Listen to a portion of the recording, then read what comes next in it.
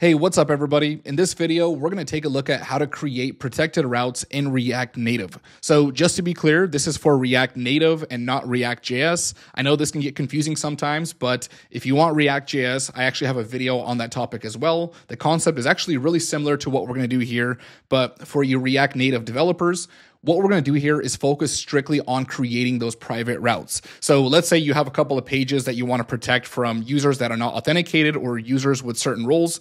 We just want to focus on creating that layer in between and seeing how that can be done with React Native. So for this video, we're not going to focus on login functionality, registration, logging out. The full authentication flow will be followed up after this video, where I'll actually build all that into this application that we're going to work on today. But this one, we want to just go directly into protected routes. So for this video, I do have a project that I'm working with. You don't need to use this project. You can just build your own or work on whatever you're working on already. But if you want to follow along and use the project that we have, you can go ahead and clone the GitHub repo. It's linked in the video description, and I also made this in a video prior to this one. So you can follow along if you want. That's all up to you, but let's go ahead and get started. So the way that we're going to do this is we're going to separate our routes into two different categories. We're going to have our private routes, and then we're going to have our public routes. And we can do this with route groups. So any standard route will be in the app folder, just as it should be. We'll have a route layout folder, a sign-in page, and any other page that we want to be public. Now, any private routes, we're going to create a route group. In this case, the folder name will also be app. We'll keep it the same, but we'll wrap it in parentheses right here. And in a route group, that route group will contain its own layout. Now, within that layout, we're going to create almost like a layer of middleware in between, where before we render out any of the child components, we're going to check if there's a session and if that user is authenticated. If they are, we'll proceed and render out the rest of that layout with the children. And if not, this is where we can redirect a user to the sign-in page. So the concept here is pretty simple. We're just creating that layer of protection inside of the layout file. So here's a project that I'm going to build on top of. Now, it's very minimalist, but I'll recap it just so you feel like you understand the code a little bit. Inside of the app folder here, we have some components. You don't need to worry about the details of those components. I have a very simple layout. We just render out this slot right there. And then I have an index.tsx file, and this is just the contents of this page where I connect to an AppWrite backend and render out these items right here. So we don't need to worry about any of this if you did not follow that tutorial. Now, we also have this lib folder. That's where I connect to my AppWrite backend. And that's about all the code that I built into this. So let's go ahead and try to recreate that structure here. So we have this app folder, we have our route layout, and what I'm going to do is go ahead and create the route group here. So we'll create a new folder, and I'm just going to call this app. Now this route group is going to contain its own layout. So we're going to go ahead and create that file here. And inside of this file, we want to go ahead and create the layout. So we're going to export default function, and this is going to be called app layout.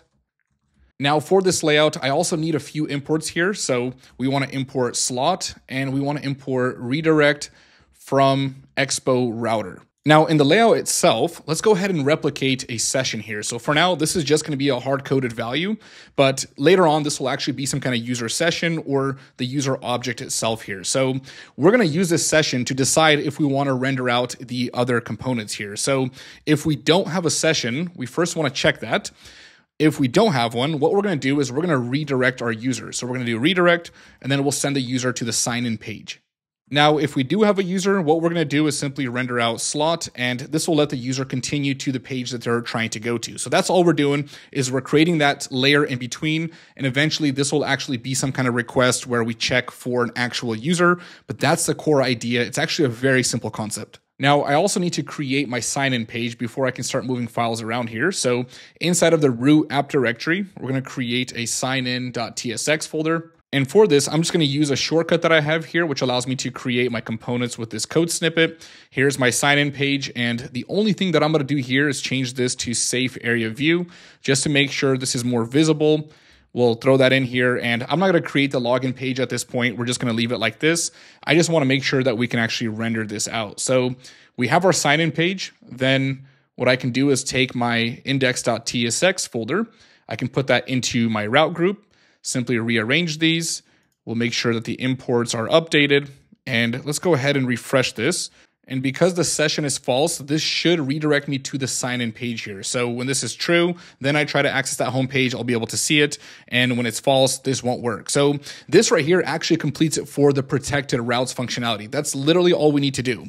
Now from here, what I want to do is actually end this video by following up with a context provider here. And I actually want to lift up this state. So this session right here is hard-coded in here. We're still going to have it hard-coded, but I want to create this in React context, lift up the state so this can be accessed throughout our application. So by the end of this video, what I also want to do is use that same global state that we create in that context provider and also use it within the sign-in page. And anytime that value changes, so if we're logged in, we also won't be able to see this page. It'll send us to that home page. So we simply want to lift up that state. So let's go ahead and create that. So it's really up to us where we put the context folder. In my case, I think I want to put this outside of the app folder. So with lib right here in assets, I want to make sure this is side by side here.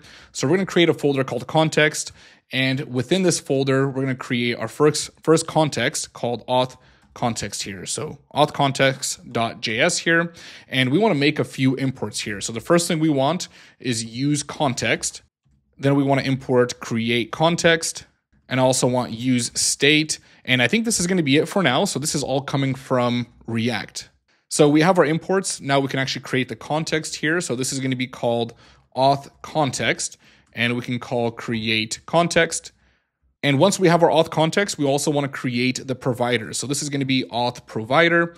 And with this provider, we're going to go ahead and first make sure that we can get our children here. So we want to pass those through. Now for the return value, we're going to pass in our auth context provider here. So we're going to access auth context.provider, and we need to do some housekeeping here. So within our provider, we want to pass down value, which will be a key value store. And this is how we're going to pass down data to our child components here. So we're going to call this context data. This will be a key value store. We can throw that in here. And we also need to set some kind of loading state here so we can decide whether we want to render out the rest of the components or if we're still in that current process of loading, maybe getting some users, whatever our application needs to do. So we're going to set this in state. So this is going to be loading and set loading. And by default, loading is going to be set to true. So now we can use our loading state right here. So first we want to check if we're currently loading. So if we're loading, we want to render out some text. So I want to import text from React Native. And I also want to import safe area view. And this is all coming from React Native. So now when we're loading, first I'm going to render out safe area view. And then I'm going to throw in text here. This is going to be my awesome loading spinner here. And that's all we're doing. So that's the first condition here. Now I'm going to create some space here. So if loading is complete, in the else condition, what we want to do is simply just render out the children. So that means loading is done. Go ahead and proceed to render out all the child components. Let the rendering continue here. So we're simply checking that and we're rendering out the loading state. Now with this, let's also go ahead and create a session state. So we'll do session and then set session use state. And this will also be a hard-coded value. And for now, let's just set that to false. And later on, we might want to get our user. In fact, I will do this in the next video. So we'll do user and set user. We can call use state again. And for now, user will be false. We don't have any users. Now, let's also go ahead and just prep some functions for the next video as well. So this is going to be real quick. We're not going to finish up these functions. I'll just create a sign-in function. And this should actually help you just kind of get an idea of how this is even going to work here. So even though we're not going to complete the functions right now, it's still going to give you a good idea to understand the entire flow here. So let's go ahead and finish up the sign out function. Now from here, what I need to do is pass in some state here. So we want to pass in the session to context data. We'll throw in the user. And then for the next video, even if you don't follow that, I still want to set this up here. We want to throw in our sign in function and our sign out function. So we'll pass those down.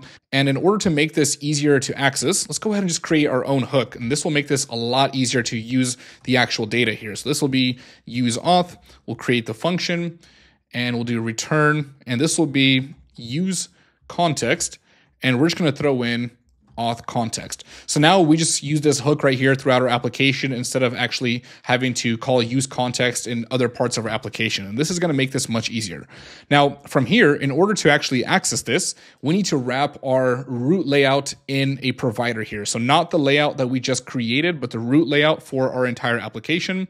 And this is where we'll import that provider. So actually, I forgot to export this.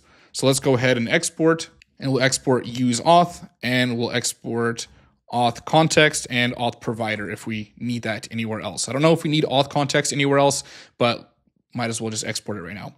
So let's go ahead and import that. And we want to import auth provider. And this is coming from context, and we're going into auth context. So now that we have our auth provider, let's go ahead and just wrap this. So auth provider, we'll wrap slot here. Let's just actually grab slot and then copy and paste that into our auth provider. And now use auth should be able to access data from our layout here. So let's go into our route group layout. And instead of just setting the session here, let's go ahead and import use auth. So import use auth. And now we should be able to simply go ahead and grab our session. And this is going to come from use auth. So we have our session. And right now, the provider is working, so we see our loading state, right? So we can just manually go ahead and change this at this point. So right now, let's just say our page is loaded. We're not going to focus on actually rendering that user. Let's just say this is false, right? We loaded the data. We're not going to worry about updating this. So now we see our sign-in page. Now, within our layout here, actually inside of auth context, let's change our session to true. Now within layout, I can just go ahead and call refresh here. Now we see our to-do list. Now, if I change this to false again, this will redirect me, and I'll set this back to true. So the next thing I want to do is actually make sure that our user, once they're in the sign-in page, gets redirected to the home page if a user is logged in. So right now, our session is true. So in theory, we should be redirected. So let's go ahead and use auth here. And this is why it's so useful to set that state in a global value like this, because now it's easily accessible anywhere we want. So let's get the session. This is in the sign-in page, use auth. And then here we can just create a condition. So we'll just say if session. So if we have a session, let's go ahead and import redirect. That's coming from Expo Router. And here we can simply say, okay, if we have a session, go ahead and redirect the user. And we're going to send the user to the home page here. So let's just send that to the home page like that, close that off. And here we go. So now if we go into the auth state, if I change this to false, it sends me to the sign-in page. If I send this to true, so it's reading that, and there we go. So that's it for this video. We created our protected routes. We lifted up our state using React context. In the next video, what I'm going to do is actually create the login functionality, log out, and registration functionality, all based on this. So we're going to continue on from this code. If you followed along in your own project and you want to also see how to do that, you should be able to implement all of this in your own project just the way that I'm doing it. So be sure to stick around. If you like this video, make sure to give it a like, subscribe to the App Right YouTube channel, and I'll see you all in the next video.